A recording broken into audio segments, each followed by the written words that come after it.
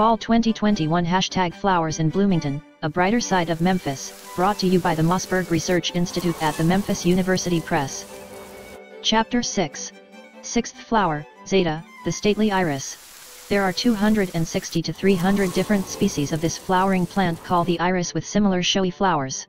It takes its name from the Greek word for rainbow, as the messenger goddess was said to communicate with man from the gods in Olympus.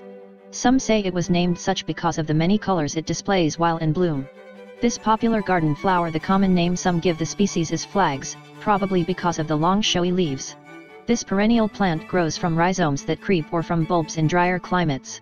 Their flowering stems are long and erect, being branched or simple, hollow, or solid, and either with a circular cross-section or flattened. Having usually 3 to 10 basal leaves shaped like swords, the rhizomatous species grow in dense clumps. Cylindrical, basal leaves are produced from the bulbous species. This stately flower can brighten any atmosphere. One or more 6-lobed flowers blooming symmetrically make up its inflorescences. Growing on pedicels or peduncles, these flowers have 3 sepals that usually spread drooping downwards, which are known as its falls. Expanding from a narrow base called a claw or haft to a broader portion called the limb or blade, the petals may often have veins, lines, or dots adorning them. The plant's filaments grow in the center of the blade as short upright extensions called the beard of some rhizomatous irises.